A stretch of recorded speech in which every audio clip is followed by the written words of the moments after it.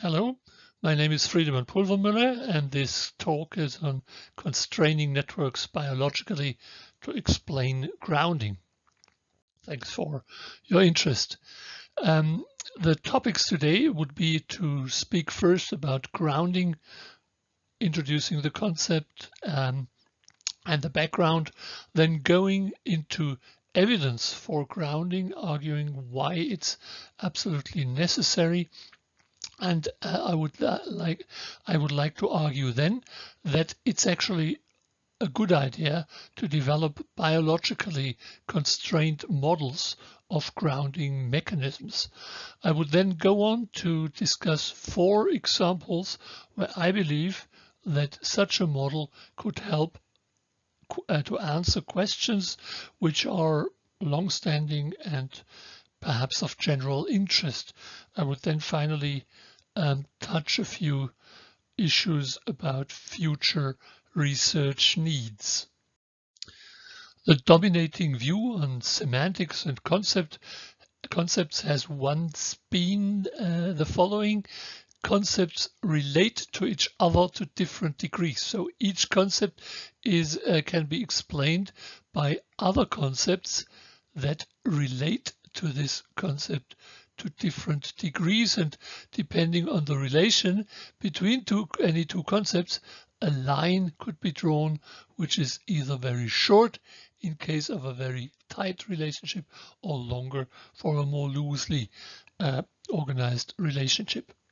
A different way of approaching the conceptual representation issue to explain each concept in terms of features and feature values, so that a given concept would be characterized by a range of feature value pairs.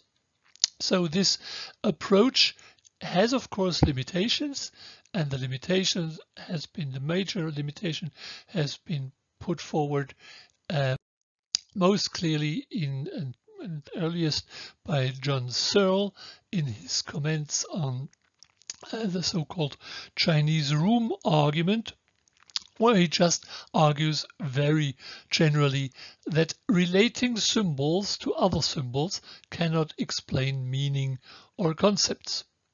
So this can be phrased in very different ways, and also Searle touched upon many issues in his famous papers and in his book. But the major point would be that if I say that the word fire engine relates to fire and to a house and to catastrophe and so on, then I would explain words by words, and this only works if I, in the first place, understand some of these words at the very least. This argument has also been made very concisely and in a very clear format by Stephen Harnett, and let me just explain the problem in a slightly different way. We can of course connect a sign with its concept or meaning, but then something is missing, namely the relationship of these two to something else, to something in the world, as we may want to say. So the symbol and the objects and actions the symbol is used to speak about needs to be clarified. So you may say that there is a relationship to objects in the world, and that this is not peripheral to the concept or to meaning is the major argument. It's a semantic task to specify this relationship too. And indeed, most semantic theories would actually make this claim that meaning has different components, and of course the sign would need to be related to the objects, and it can be used to speak about, and the concept kind of occupies an intermediate role, a bridging role between the two. Yes, The important thing is there are some colleagues favoring the symbolic meaning approach who argue that actually these reference these objects in the world are not intrinsically related to meaning, that it's kind of only peripheral to meaning. But on the other hand, we need to take into account that these objects can be used as a criteria for understanding the meaning of a word. For example, we do this in psycholinguistics when we use a word to picture matching tasks, where our subjects have to show that they know the meaning by finding the right pictures for the objects, and so on. So it's not so that the object relationship is just peripheral to meaning. Right. Now, how could one mechanistically conceive or describe the link between the sign and the referent? And famously, Stephen Harnett has proposed here that something like a neural network could be built in between the two, and this has been realized in various ways since and works pretty well. And it's of course a nice thing to have a model, a mechanistic model of how meaning might work. This is in Stephen's hands. A hybrid model was proposed whereby some of the words would actually link directly to reference through features that might emerge here in the network somehow, although this is usually not the target of research. These mechanisms then going on within the so-called hidden layers of these networks.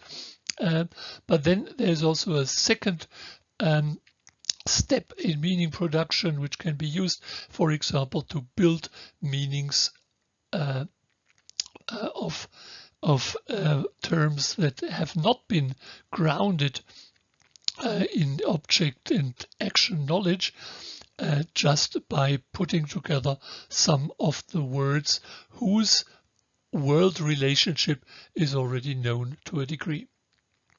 So the important thing is here, so we can explain, if we know what horse and stripes mean from experience, we can then explain that a zebra connects the two somehow.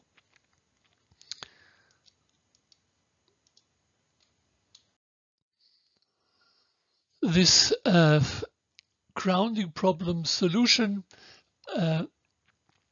might be considered to be a final solution, and as it has been very popular to produce models of this sort.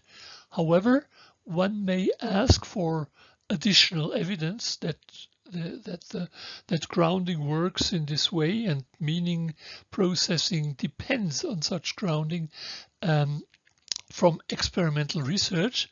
And one may also question whether this kind of model with the 3 layers, or maybe a more recent form of a model with which is a little bit deeper than typically, would be already a satisfying solution, or whether we could increase the demand on the neural realism of the network and the explanation. And then, of course, we may say that that from a semantic perspective, words like cat and dog and fish might not be the only semantic types. There are other words like internal state words, abstract entities, actions, which are not covered by this object link. So one may propose that we could put together a distributed model of the aforementioned type and a symbolic model to produce a hybrid model with with different parts, with symbolic parts and distributed and neural parts.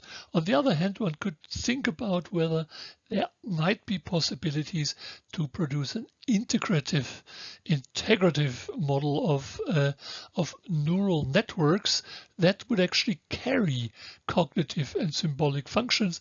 And we have been trying to develop one a type of model that produces groups of cells that may possibly carry symbolic meaning and symbolic information.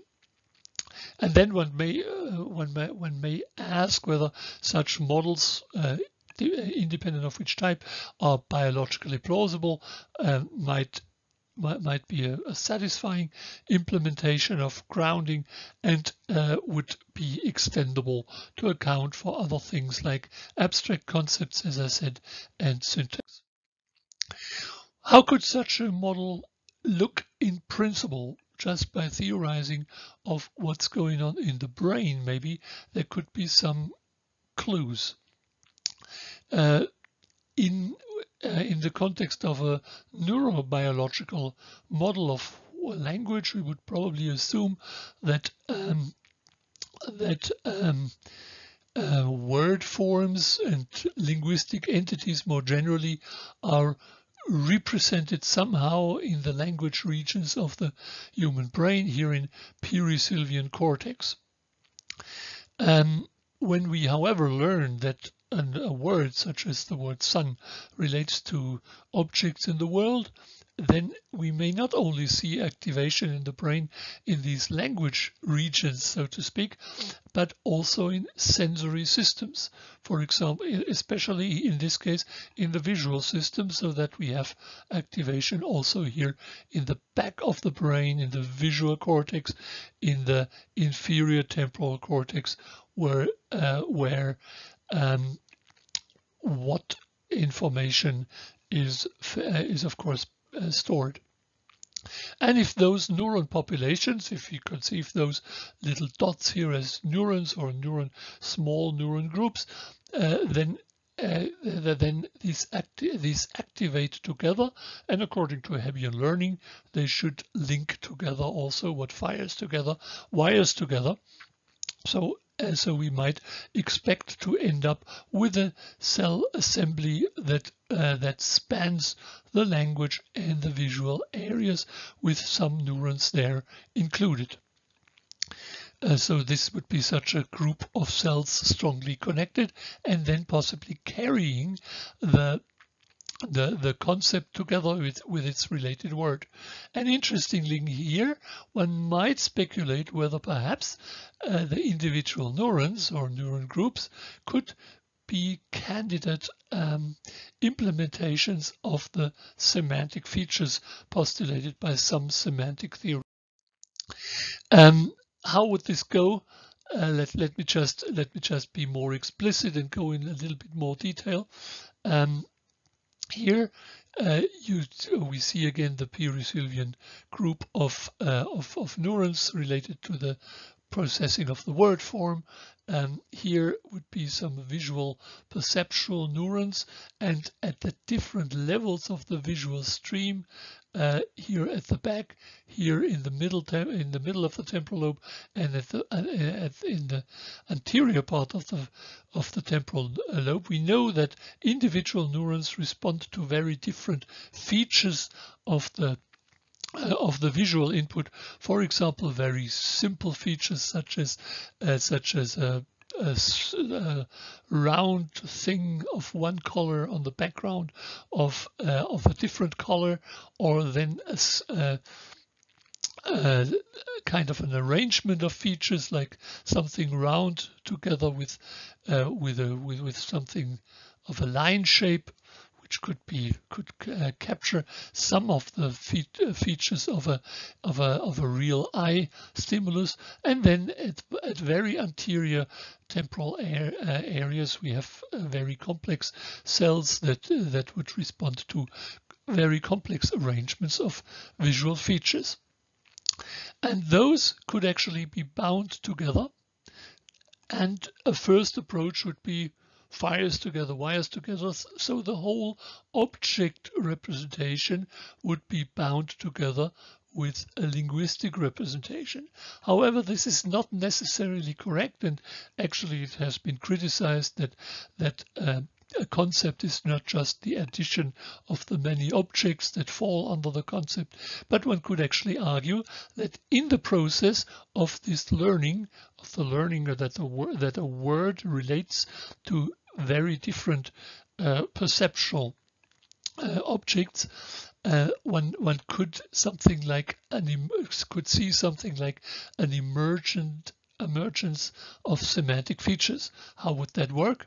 Well, think of now a person seeing very different eyes while at the same time hearing the word "I" in each case.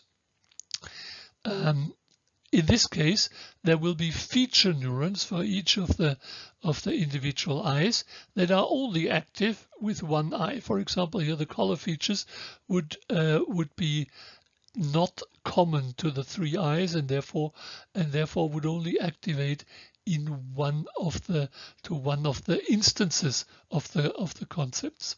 However, there are other features, such as those indicated here on the left side, like this figure ground, general shape features, like the line with a circle in the middle is a feature that could be seen as shared between the different instances, and therefore some of these perceptual neurons will activate if not in all the cases of perceiving an instance of the concept, then at least in some of them, in a significant number of cases. Therefore, they would activate in good correlation with the word form, assuming that the word form is spoken a few times when the objects are present, and therefore they should bind most strongly to the word form representation. So actually what we would expect is actually that the semantic representation would not be the sum of all the instances about the features of the instances, but that we would actually distill out a set of features which are not only perceptual and referent related, but that are indeed semantic insofar that they are typical for a range of different objects falling under the concept. So, and the important point would here be that semantic feature extraction could be a function of this pairing of world and word information. And correlation learning would be the mechanism for it. Hebbian correlation learning, not just adding up a long list of reference as an instantiation of the concept. Right. Of course, it's also important to ask how indirect semantic grounding in the world might be possible. It was again Stephen who pointed to the fact that we need to have a possibility of indirect grounding. Think of the zebra example. So something like a parasitic or a theft of semantic features should be possible after learning one particular word.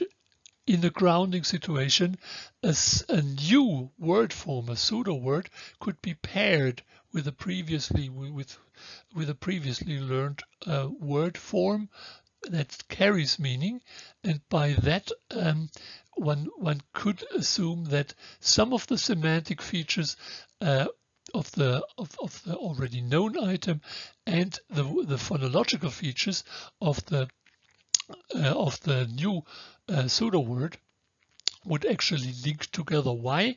Because we also assume in this type of cell assembly model that there's competition.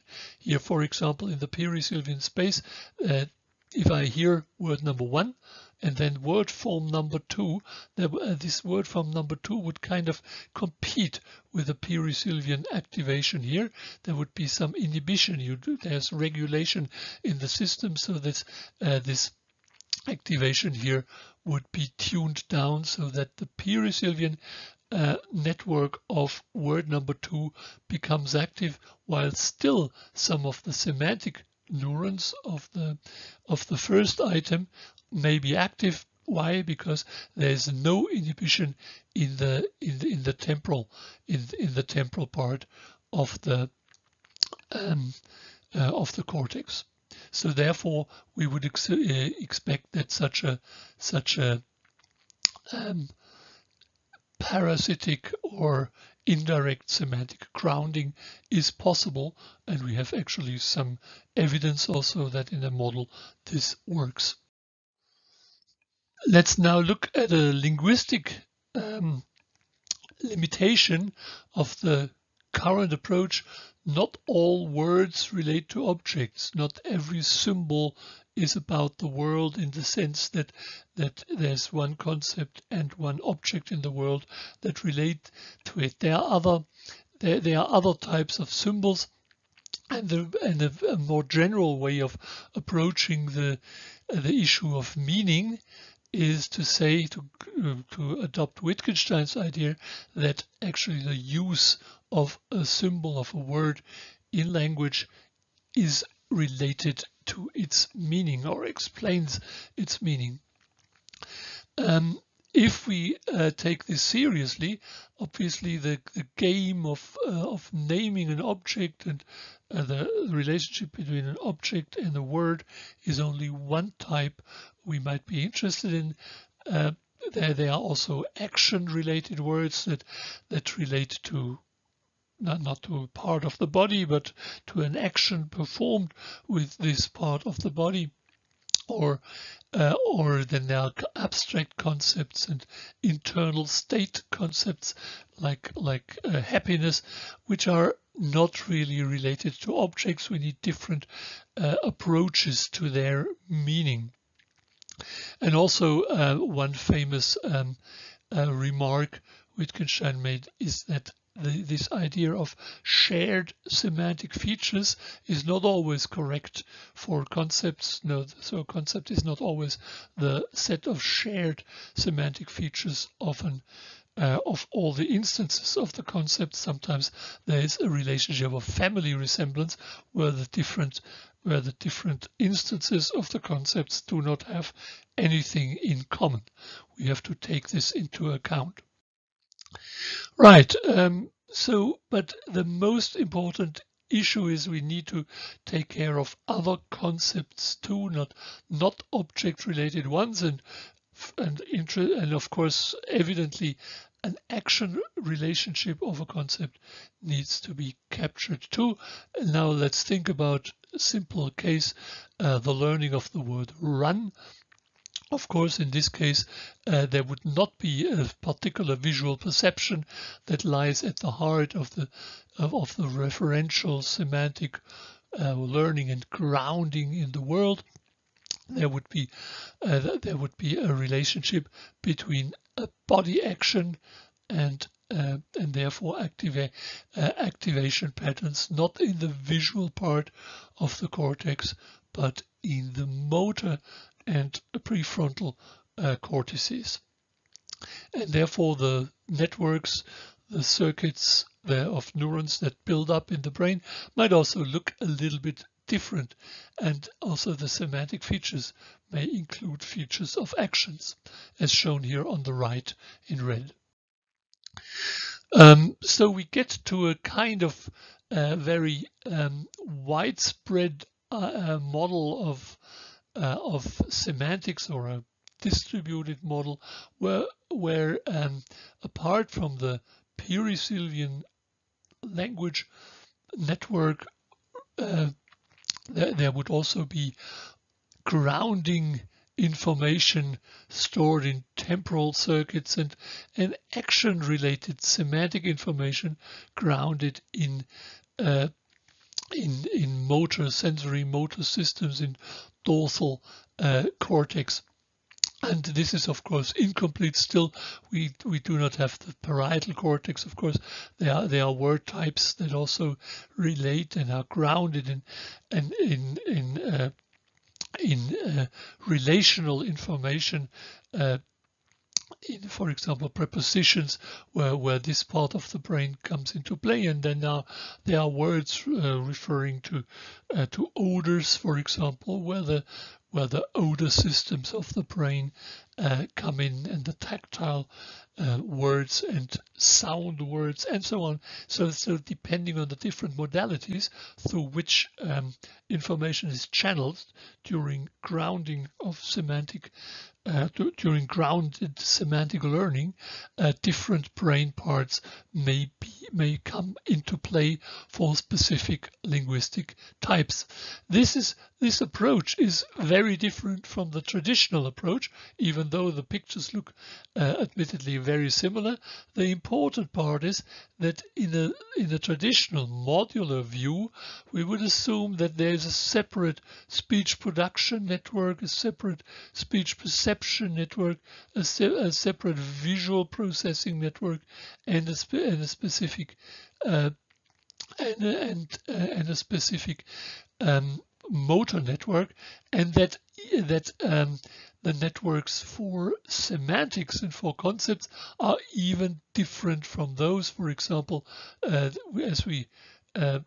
you may know, and as we will discuss later, there's an idea that here in the temporal pole, or in anterior temporal cortex, there is a center for meaning processing, and others have argued that maybe it's not there but rather here in temporal cortex, or a further proposal is that we have semantics here and concepts here in frontal cortex. So the idea is here again, on the left is modular. There are different networks and each area is dedicated to one particular function, but on the right we have kind of an integrative approach where we would assume that the interplay between these perisylvian and extra perisylvian networks would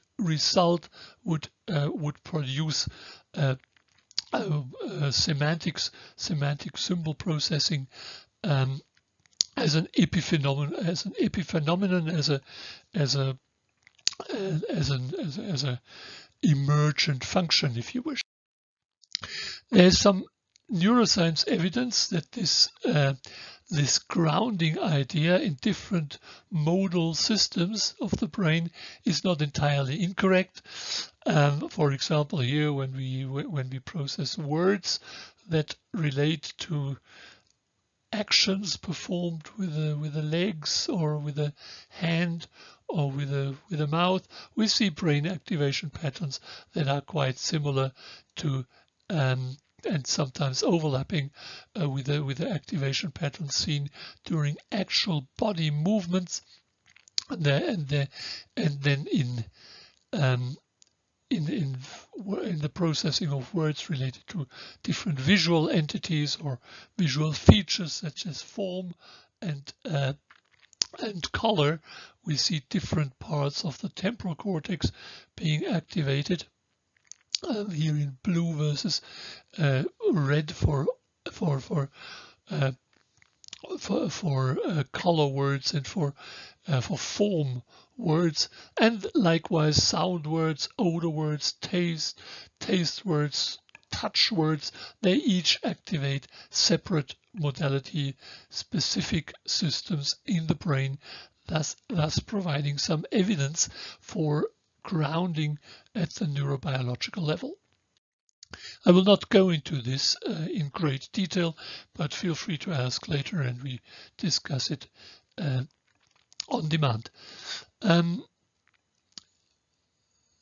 This may all be very plausible and you may be convinced, and I would be very happy about that. And I thought so also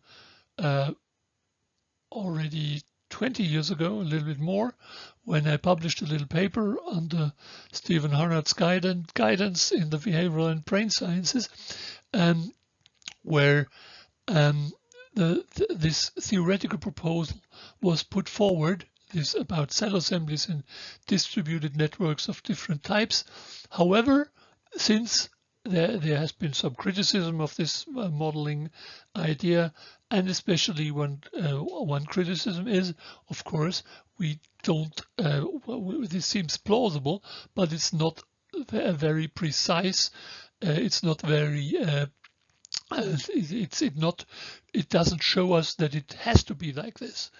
And by using a mathematically precise model, one might improve on the theorizing side.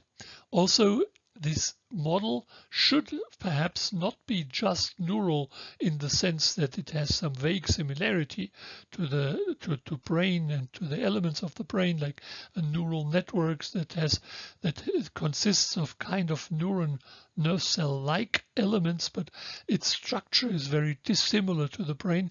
But actually what we want is a model of the brain that also resembles the different parts of the brain, and ideally in the end should mimic the different functions of the different parts of the brain, for example in semantic grounding and in semantics generally.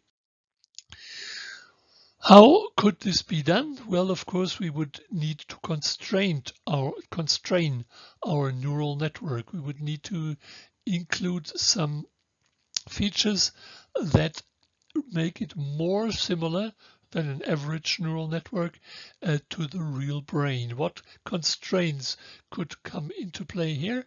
Well, first of all, of course, the structure of the network should resemble that of the real brain. The different areas, for example, of cortex could be implemented, or at least those that are relevant in the concept and learning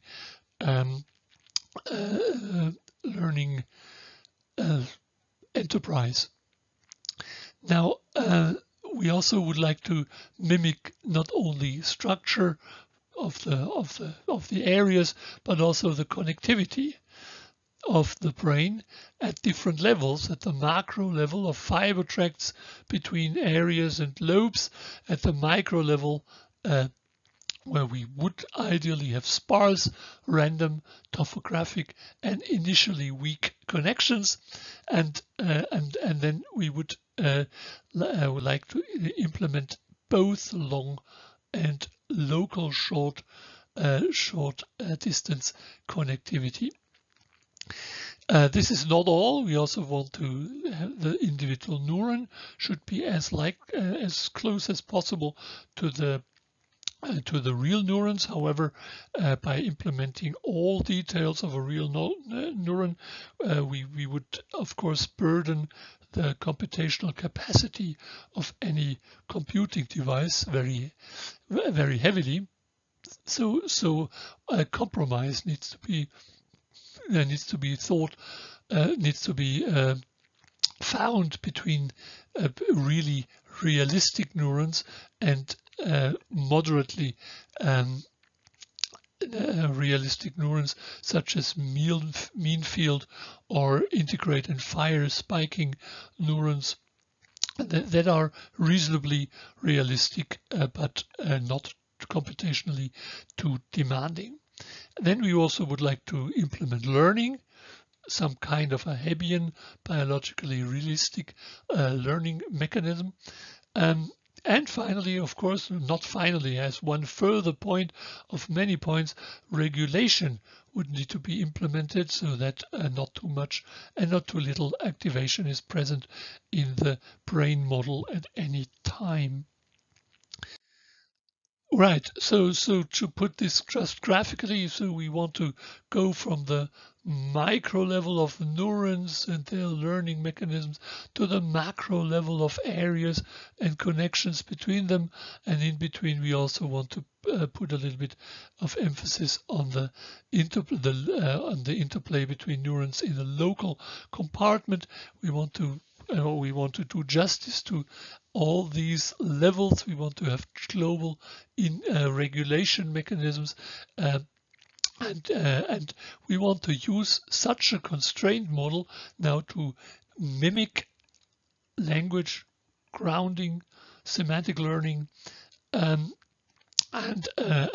we would also like to relate this then somehow to brain activation, as we can record it in the experiment. Yes, this is one example, the first attempt. We tried, Max Carignani did this in his PhD thesis in 2008. He built, around 10 years ago, he built and developed this model where now first focusing on the perisylvian cortex. And as you can see, this perisylvian cortex can of course be subdivided into other areas. We started here with 3 areas: a motor, a premotor, a prefrontal, a peripheral, superior temporal, a parabelt area, a belt area, and an auditory cortex. And those were connected with each other, and then this network was allowed to learn first of all just word forms. So what is that? We would implement in the first place babbling. When the little child speaks, it activates some neurons in the motor cortex. We did this just by activating a random sample of neurons here on the motor side and a corresponding random sample on the auditory side. Why? Because when the child babbles, it hears itself babble. It hears the sounds, and therefore there's correlated activation on both sides of the network, if you wish. And this correlated activation led, believe it or not, to the formation of a circuit across the network spanning neurons from the auditory to the motor side, with actually even larger numbers of neurons here in between. So we built, what we observed in the model is the spontaneous formation of a cell assembly based on an implemented Hebbian learning rule. And this is again the learning mechanism which was implemented, which follows some insights from neurobiology. What happens here can be illustrated by an activation film, so to speak. For that, we take this model, and here is the general area structure. Here we have the different areas, and the color indicates the correspondence to the real brain. It's actually from left blue to red on the right. So actually we should turn around this brain here at the top, but doesn't want to do it. And then we activate it here on the auditory side, just to have a spreading of activation from left to right here. So we activate in the auditory cortex, assuming that we would activate the pattern corresponding to one word form. This would come in here in the auditory cortex by activating the defined set of neurons that has been used during the learning of a particular word form. Originally babbling, syllable babbling was modeled, and later on word form learning. And the word form would then be presented here to the network here on the left, and then would be allowed to spread throughout the network. Here the different columns represent the different areas, and from top to bottom it's time that increases, and time continues then here on the right. And as you can see, there's activation here coming up first in the auditory cortex. From there it spreads to the middle of the network, and then we have at one stage kind of an explosion-like process in the middle here. You see that activation spreads throughout the network from left to right. And then finally the third stage of the activation would slowly would persist, but in the end slowly die out towards increasing time. We can separate these three phases and name them as follows. We can assume that we can of course say that the first stage is one of stimulation, and then there's this full activation of the learned cell assembly, which we call ignition. And after that, activation reverberates in the network and only slowly dies out after some time. So this can be related to reverberation, and reverberation of course has a certain resemblance to working memory, whereas the ignition process can be identified at the psychological level with a process of recognition. So I activate the whole cat, so to speak, even if the half of the cat is hidden behind a tree, based on a few features that came in, and likewise I understand the whole word already before it's actually fully spelled out in perception.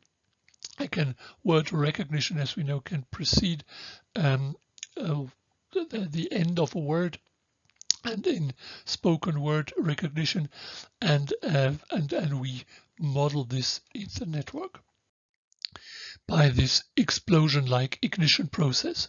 And all this modeling could be seen as evidence for a Hebbian idea of cell assemblies whereby different stages of activation can be distinguished within such a strongly connected network, namely an initial stage of first activation, and then importantly a stage of ignition and a stage of reverberation. So the memory and the recognition stages. And importantly, in contrast to many other neural networks, this type of network has built something like, in the end, a localist representation of a symbol or a meaning, as we will see at the moment. This kind of model doesn't yet have meaning, but we'll come to that in a bit. But the important thing is there's one circumscribed network that actually represents a symbol, which some neural modelers have been denying. So they argue that such symbolic representation are alien to connectionist networks. Right. Now we are in a position to address some questions with this kind of network. So can this type of network help us in our understanding of things we haven't possibly understood so far? For example, we know that language is specific to humans, and we know on the other hand that also the human cortex is special in the sense that it distinguishes itself from other animals' cortices. Are the two related? The anatomical structure and this function of being able to process language. And one of the hallmarks of language processing is already at the level of the lexicon. We can learn as humans many words, many words, 10,000 of words, and as a prerequisite for that is that we have verbal working memory. We can activate a linguistic representation and keep it active for a while. It doesn't fade away right away, but it's being maintained for some time. Now, can we relate the two, the neuroanatomical change and this functional change of the emergence of verbal working memory and then the build-up of vocabularies? Well, the anatomical difference between monkeys and humans is illustrated here. we see that there are the two areas, inferior frontal cortex and then large parts of the temporal cortex, are strongly connected in humans here, but only very weakly connected in macaques or in chimpanzees. Well, we also, this is from a different study comparing chimpanzees and humans, and again you can see that there's a stronger connection here on the from the frontal, inferior frontal, to the temporal cortex here in the hands of different authors. This one is by the Catani group. Sorry for missing the reference at the bottom.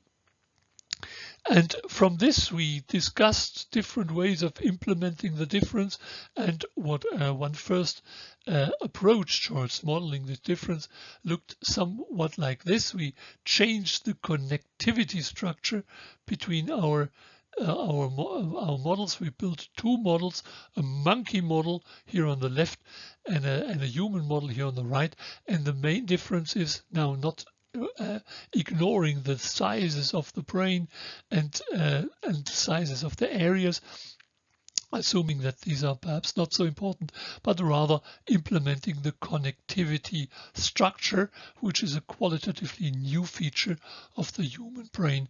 And what we see here is that we have weaker versus stronger frontotemporal connectivity in the two models. In one case, we just have next neighbor connections between areas. This here is a display in form of a matrix where the adjacent areas are next to each other, and you can see only next neighbors are connected here in the green squares, but here on the right we have this second row of squares in purple, and which shows that there are also these so-called jumping links between non-adjacent areas. For example, here the motor and the prefrontal areas, or importantly premotor and superior temporal cortex. Here this connection is of particular relevance, has been much discussed. Also this results, of course, in the fact that here on the right, here the path from input to output is a little bit shorter, so you need only 1, 2, 3 steps as a minimum from one end to the other of the network, while here you need to make all the 5 steps. Path length is longer in the monkey model, shorter in the human model. Well, these differences have functional implications, and the model, the brain constraint model, can be used to show this. And when we are actually Malte Schomus-Henningsen performed this simulation, he could show that in the monkey model, activation was coming up area by area. First the auditory, then the next area, then the next area. You can see the activation of the areas here in the different activation curves, and only finally the motor system parts came into play after some time, and then importantly activation came up and died out immediately again after a short time. Activation had been gone. On the other hand, as you can see here on the right, in the human model, activation spreading was a bit quicker here. We have a rather short delay between initial stimulation and then activation across the whole network. Only the motor cortex here lags behind a little bit, but otherwise the other areas come up pretty quickly. And not in a serial manner as on the left. And importantly, there's a longer time while activation is still being maintained. There is, if you wish, activation reverberation or a correlate of working memory. So we have here a tentative explanation based on network structure, based on this evolutionary anatomical change from monkey, chimpanzee to human, of the specific feature humans then show, namely verbal working memory, and we can assume that that as a result of these. Here, this is a slightly different display, again showing you the time activation was actually maintained within the network and in the different areas of the network. Here you can see that activation maintenance was kind of okay, but just in 2 areas of the monkey model. But in the human model, activation maintenance or verbal working memory was at least more than twice as long lasting compared with the monkey model, and in the peripheral areas in the motor or auditory cortex there was even a more dramatic difference. So essentially we can say that stronger links and jumping links would actually lead to stronger and larger cell assemblies, and especially at the functional level we obtain reverberation of activation and working memory, and from here there's a clear pathway to building up a vocabulary, and also a larger one as we as humans do, and our closest evolutionary relatives don't, so they lack this important ability. Good. So let me move to one more question, 2 actually at a time. Why do different word and concept types seem to depend on different parts of the brain? And we know this phenomenon as that of category-specific semantic mechanisms. And then we know on the other hand that there are these regions where lesion in the brain leads to a general semantic deficits across many conceptual categories. Why is that? Why is there a region far removed from the motor cortex or the auditory cortex or the visual cortex that actually seems to be very essential for concept processing? Let me go into the data behind this.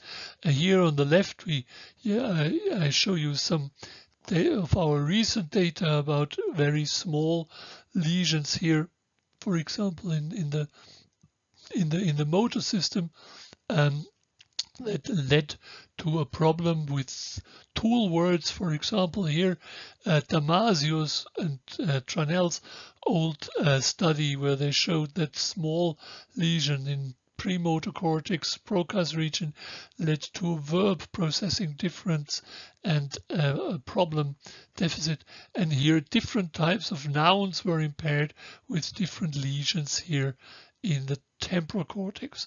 They report here a category specific deficit, but on the other hand there's a big literature on temporal cortex role in semantic dementia. If the lesion profile in a dementia looks like this, with both temporal lobes affected, then the patient has a very strong semantic deficit, a semantic dementia, and this has led some of our colleagues to the claim that semantics is actually located in the brain and especially draws on the anterior temporal cortex. This doesn't exclude the possibility that there is also a category-specific contribution of other areas, and there's also an attempt to integrate the 2 approaches with each other on both sides actually, but it's very important to take note that these 2 phenomena exist, that there is something in the brain of a hub type, maybe not only in temporal cortex, but also in frontal and parietal cortex. And that there are also, on the other hand, these category-specific regions where a lesion impairs preferentially one category. Actually, the temporal pole may be a mix, because there, as you saw here, there is also evidence for category specificity if a lesion happens there. Okay, can we approach this? Can we answer the question why there are semantic hubs and semantic category specific areas with a model? For this, of course, we need to extend the model and finally get to the point where we also will be able to implement semantic grounding, the main focus of the talk today. And therefore that we need to include a dorsal motor area, set of areas, and a ventral temporal visual processing stream at least. And in between we have the dorsal and ventral language systems included too. And of course we know that there's no question that we have information processing in all of these systems during language learning. For example, a word form would actually activate the ventral motor cortex, these reddish areas. When we speak, the auditory cortex would activate when we and auditory systems would activate when we hear language. The visual cortex would be activated in perceiving reference, in the dorsolateral motor cortex, and premotor cortex and prefrontal cortex activate, of course, in the processing of the actions action word relates to. So we need to implement these parts, and we can implement a basic form of language learning and world grounding with this model. We can present the model with a representation of an object in the world, a dog, and also with a representation of a linguistic form, the spoken word dog. We can also maybe also activate corresponding neurons on the motor side to represent the articulation of the word form, which would correspond then to the production of the child of the word form. And in the learning of an action related word, the baby would possibly produce an action, grasp with a hand, for example, then hear the mother say the word grasp, or even repeat the word grasp while doing this. So, and in the model, we would just apply activation patterns representing word form here in the bottom part of the network, and aspects of the semantics of the referent information of the word at the bottom of we call this also the perisylvian space of the model and the extrasylvian space of the model. And we could hope that cell assemblies would build up that are the basis of the grounding of the meaning of these terms. And as you can see here, it's indeed something like a grounding process takes place. After a while, after a few instances, hundreds, thousands of learning steps, ideally we can observe that cell assemblies have formed across the entire architecture, across all 12 areas in this case, and here at the bottom you see now a representation of single neurons belonging to the neuronal assemblies, that have been formed as a consequence of semantic grounding learning. Here you have the particularly important extra-sylvian areas, the visual and anterior temporal, and the motor and the motor and prefrontal areas.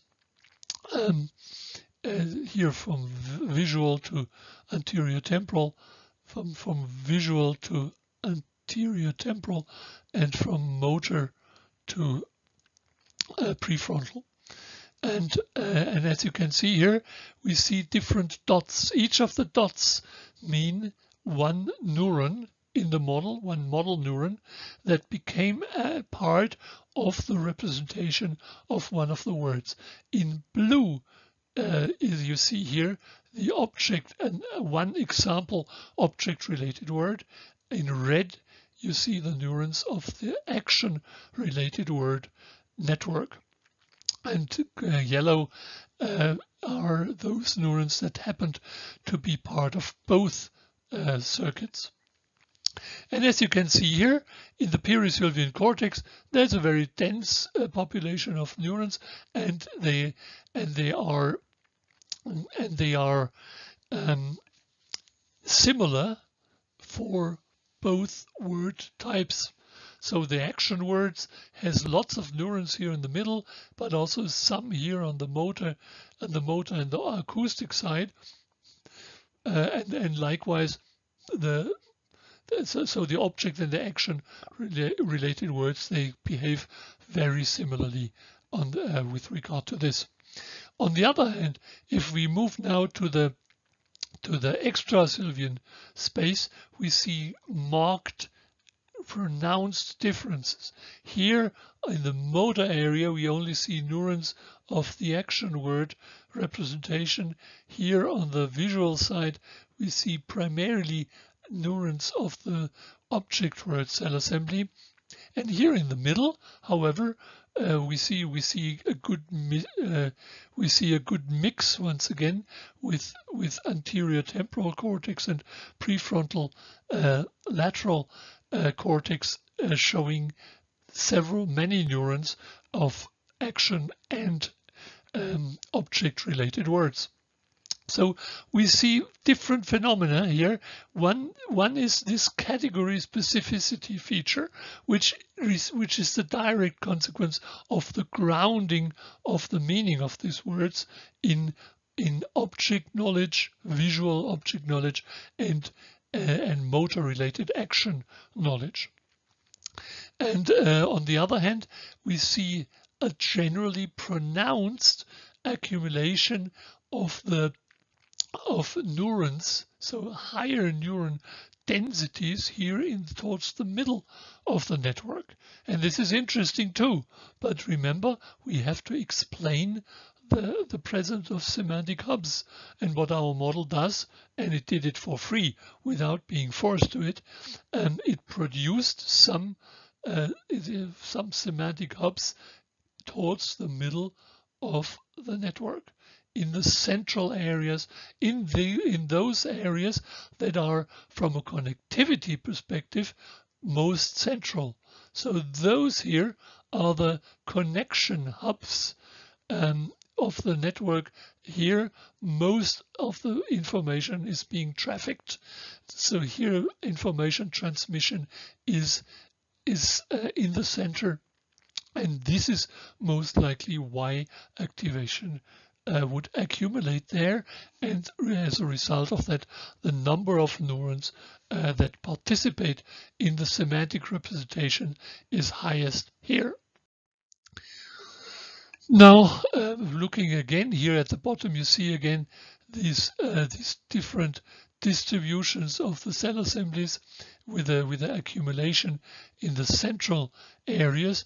Here again the network structure, but here at the top there's a statistic of the distribution of the cell assembly neurons across the different areas, and you can see here in the in the visual cortex and the motor cortex of the network, there's a clear and highly significant difference between the word categories, and also in the secondary areas, premotor and secondary visual areas. There's still a clear difference now, and here in the central areas, prefrontal and temporal pole, we have this, on the other hand, the highest neuron densities generally, but still also a significant but much smaller difference between word categories. So we explain here category specificity of the semantic network, but also the existence of semantic hubs based on connectivity structure of the network. So don't say that any such grounding model would not be able to explain the so-called symbolic regions of the brain, the temporal pole. It can very well. And it can explain this by neurobiological principles. Finally, a further feature which sometimes is seen as contrasting with models of the type we have seen. The cell assembly model has sometimes been called a rather unflexible network model because it has been claimed that these mechanisms are kind of graved in stone and cannot be changed from dependent on functionality. But importantly, if deprivation happens and strong reorganization happens in the brain, the cell assemblies, it's not so clear how these cell assemblies then would actually move or change or become plastic. And therefore Rosario Tomasello focused in one of the studies on explaining such neuroplasticity by looking at language representation in the blind under deprivation.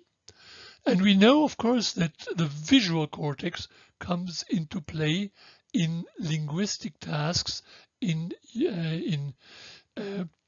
sometimes in everybody, as we have seen, for visually related words. However, generally, in language processing, the visual cortex plays a small role. However, in the congenitally blind person, there would be a strong contribution of visual cortices to language processing. And this is not well understood, and especially based on a wire-together approach, it may be particularly obscure, and some have been argued, for example, Mrs. Bedney, that such a neurobiological approach cannot explain this. Now, let's take a look.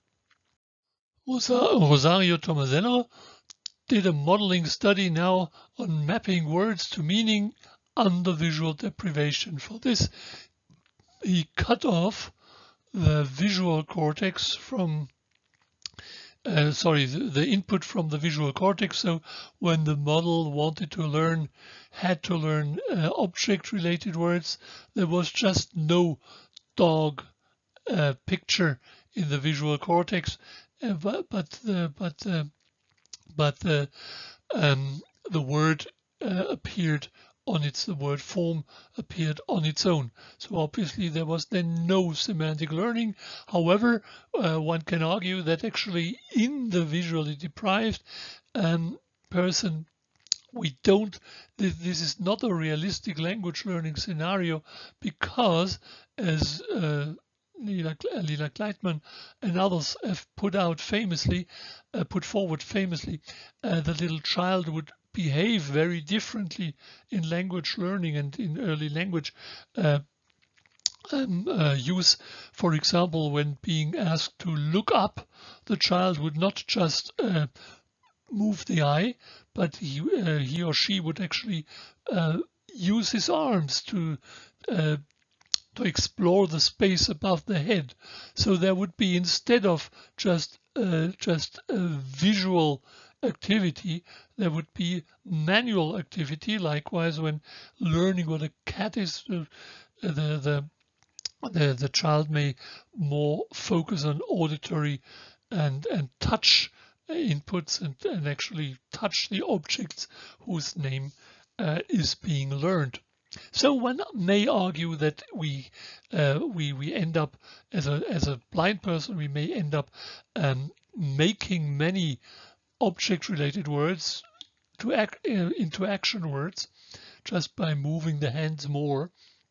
But then still, also in action word learning, something is different for the blind child, namely that this input to the visual cortex is also absent in the action word learning setting.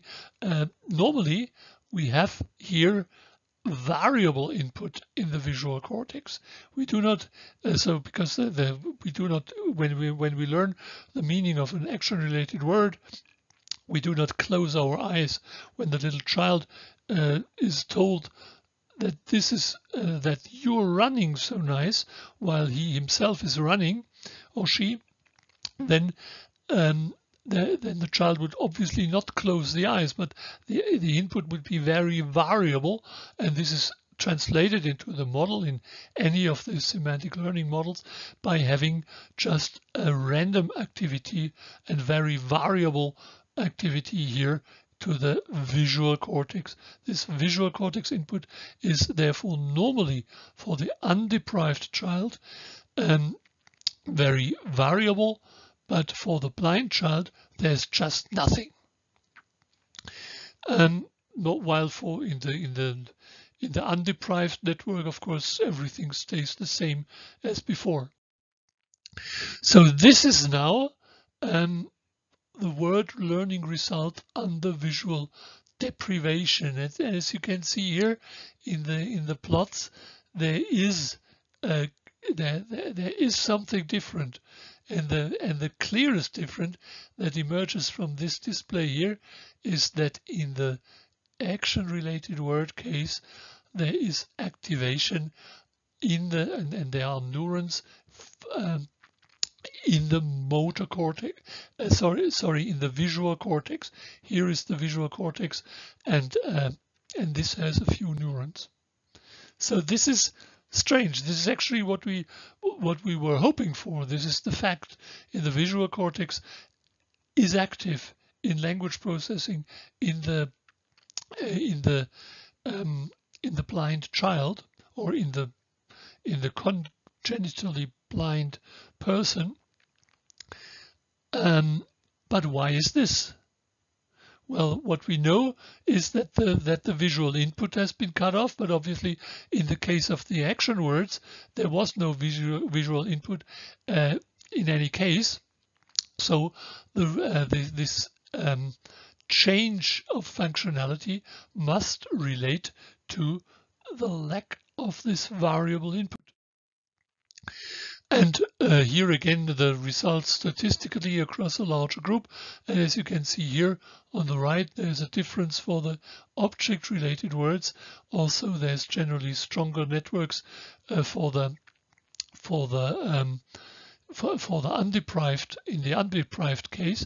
But here it really becomes really interesting for the action-related words. And as we argue, as we can argue that the child, that the blind child treats many words like action words, this might be of particular significance. And as you can see here in the yellow box, in the visual cortex, primary visual cortex, there is a lot of activation, a lot of cell assembly contribution for the deprived population, but not in the healthy network, so to speak. Otherwise, the differences in the peripheral cortex, there are no clear differences. Why is this? Well, one approach to the explanation here comes from an observation Dursat and Bienenstock have been made already 20 years ago, and they say they looked at a network in which there was just a little bit of activation in the center, and they found that everything else being silent around them and just being contaminated by a little bit of noise, the representations emerging from regular activation of just a single neuron, the result is just an increase of the neuron population that strongly connects to this single activated neuron.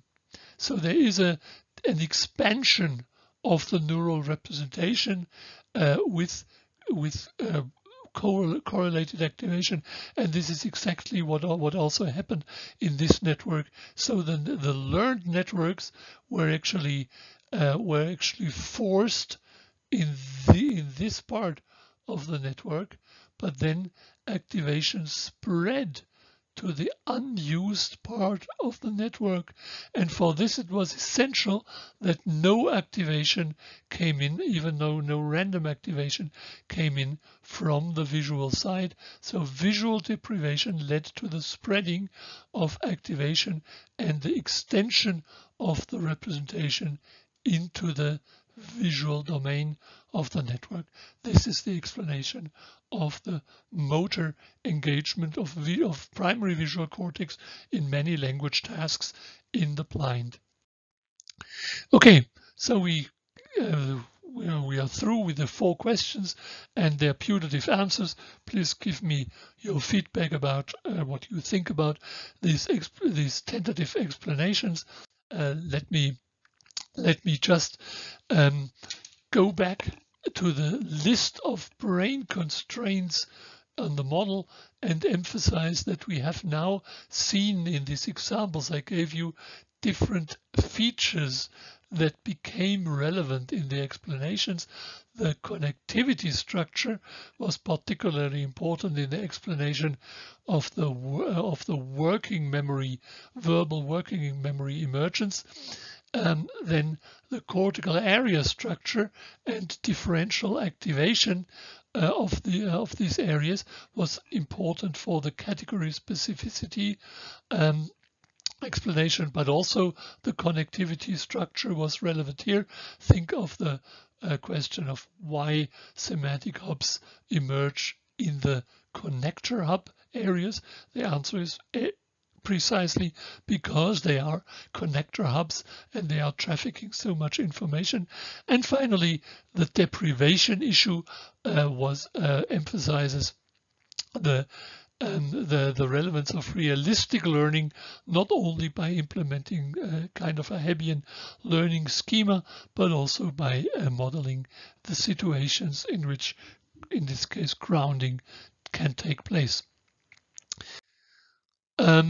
Open questions, there are many, and we are just at the beginning of a new grant where we are focusing on the following questions. We want to move from the small vocabularies of only 20-40 words as in the previous simulations to large vocabularies to 10,000 of words by increasing the model and also increasing the realism of the representations by implementing, for example, features of phonological and semantic similarity in the network. Then, of course, as you have mentioned and you have noticed several times, the parietal cortex is missing in this model, and this is a drawback. We need to fix that. We want to include gestures also, especially in the context of pragmatic learning. We want to have combinations and syntax. This is a long-standing effort, and we have done some toy simulations here. However, a realistic large-scale simulation is still missing. And then, of course, there are sophisticated semantic questions about semantic feature emergence, about the representation of abstract meaning, internal state meaning, and finally also learning mechanisms different from just grounding in real object and action contexts, but rather indirect grounding and the so-called non-associative semantic learning, and so on and so forth. These are all open questions, and we are approaching there at least to address them. Okay, and now I'm through with the talk. I thank you very much for your attention, but I would also like to thank the various funders who contributed to the work. Here is a list starting with those in England still, and then also more recently the German funders, and of course the European ones too. And then most importantly, I should thank my collaborators, Rosario Tomasello, who did the deprivation and also the semantic model simulation, Malte Schomers-Henningsen, who, as I said, was behind the verbal working memory simulation, Max Carignani, who built the model in the first place and contributed to all of this research, and then of course Thomas Wennicus, whose picture I couldn't actually copy here, I'm sorry.